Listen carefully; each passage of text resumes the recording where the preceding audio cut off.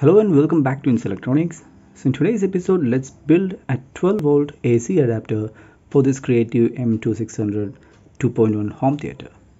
Now, why an AC adapter? Because this says right here that it needs 12 volts AC. You see here, and this is a home theater. This is a 2.1 system that I bought from the scrap. I bought it for a much cheap price because the power supply was damaged and also the satellite speakers were also damaged. So just this thing was there. So you guys may probably seen my video of repairing the damage of the woofer. The woofer was having some air leak, primarily due to some holes in the woofer surround. So I fixed it. It's not opening right now, but anyway, it was fixed. And I have three Creative home theaters, 2.1 multimedia speakers. This is the third one that I am getting. That's the second one right there, the same model M2600, and this is the actual power supply that comes with it. Yeah, it's a 12 volt 2.9 amps 230 volts AC adapter.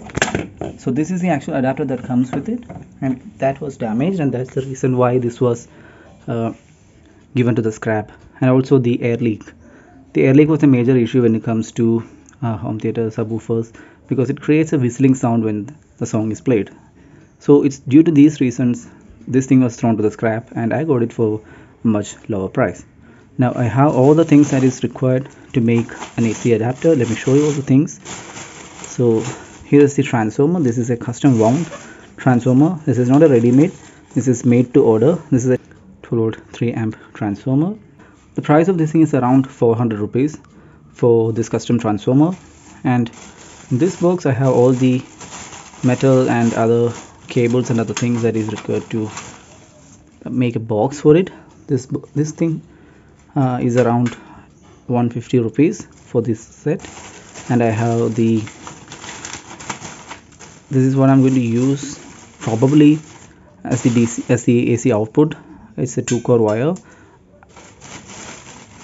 It's a regular 2-core wire that's around 12 rupees. This is a set of screws, deck accessories. So it comes with all the necessary screws for building this kind of set, and it even has the base, you can see, and some other accessories. This is an AC cord for the transformer, and there's a switch for this. And I probably misplaced an LED, and some things are not in here, some pilot LED and other things which I misplaced, but you get the point. Now in the base of this unit I already drilled a hole. Here you guys can see I pre-drilled the holes for this transformer. So since it's an AC adapter, there is nothing much to deal with. We can just directly connect everything and make it work. So I'll be using some Philips speakers for this M2600 subwoofer, which I'll show in a different video. Now let's get building. So you guys can see that the surface is a little bit rusted. It is just surface rust. It is not anything critical, but still, you know, if I rub my hand I can feel that it is a little bit rough. It is not fully rusted or anything, but since it is like this, I wiped it away with some IP, isopropyl alcohol, and now the surface is clean. So let's give it a coat of spray paint. Now this is black spray paint, so let's give a coat of it on top of the rusted area, so to prevent it from further getting rusted. Let's do that.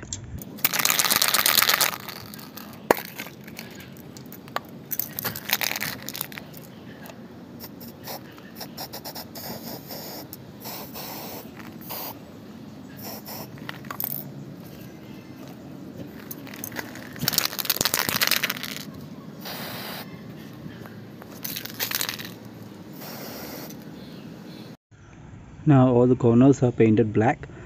Right now you can see it's still wet, so let's wait until this paint is dry. So see you after that.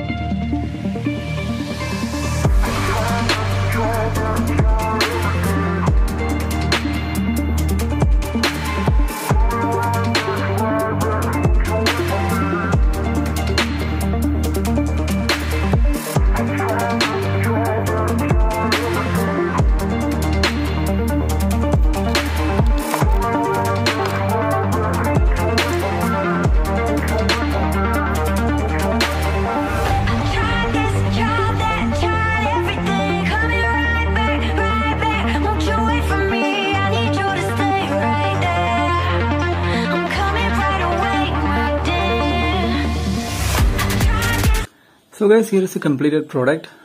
You can see the feeds are now stuck on properly.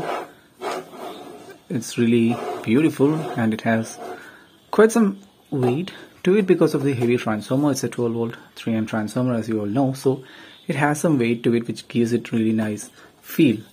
And I have connected everything properly, and here is the AC input line, this one here, if it can focus on that.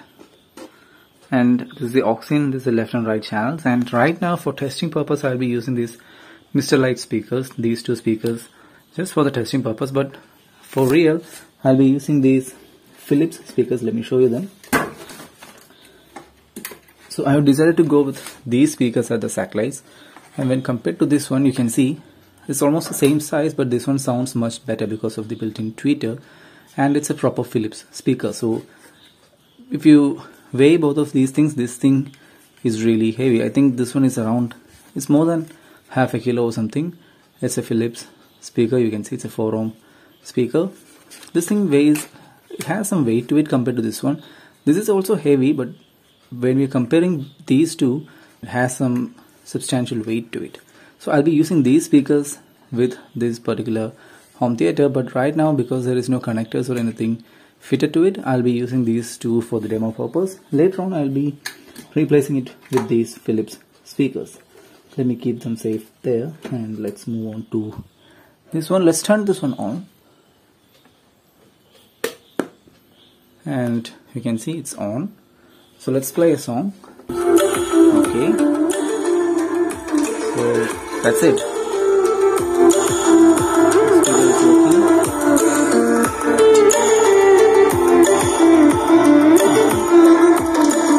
This is also working.